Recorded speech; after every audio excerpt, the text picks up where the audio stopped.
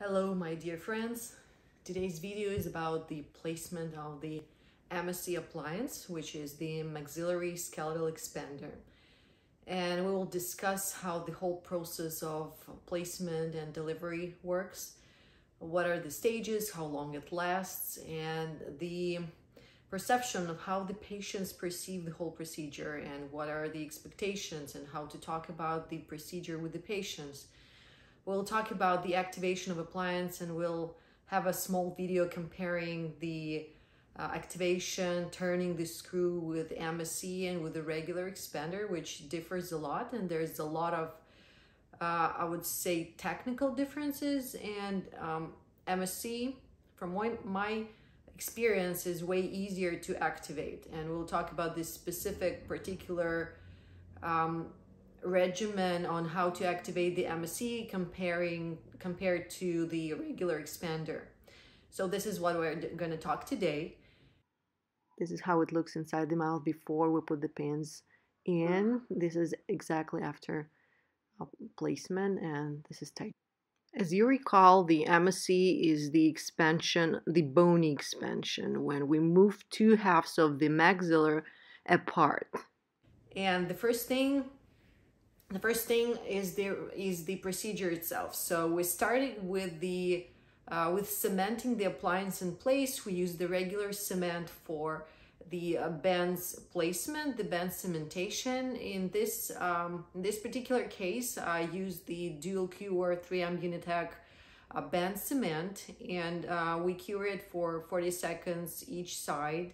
After that, I usually go to the anesthetic part. So I anesthetize the palate, I use the topical anesthetic, and then I use the regular infiltration.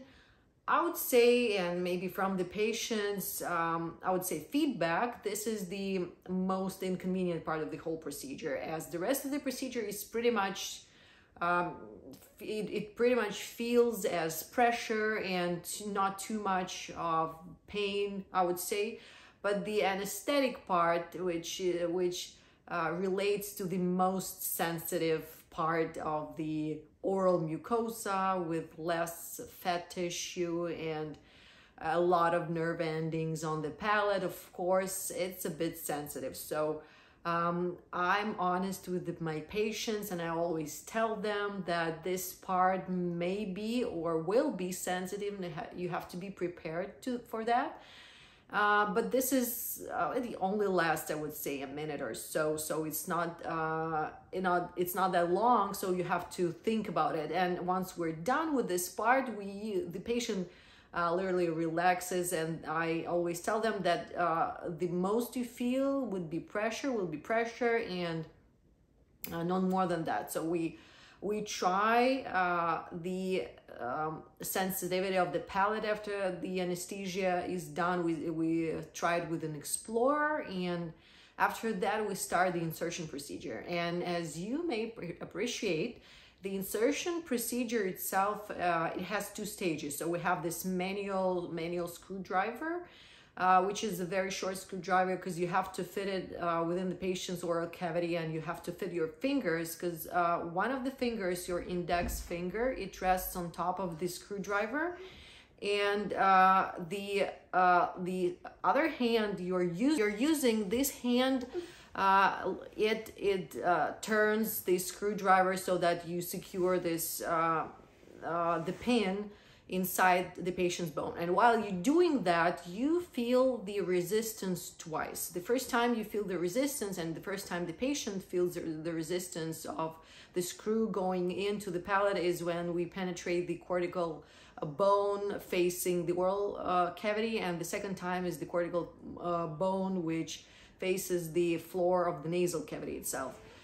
The second stage of the insertion, of the pin insertion itself, is the wrench that we use to secure the pin during the final stage of its insertion. And we secure it with, sometimes we need a little more turns than, it's not a turn, it's a little movement. I would say it's 45-degree movement that secures, that gives a little torque to make the screw being tighter.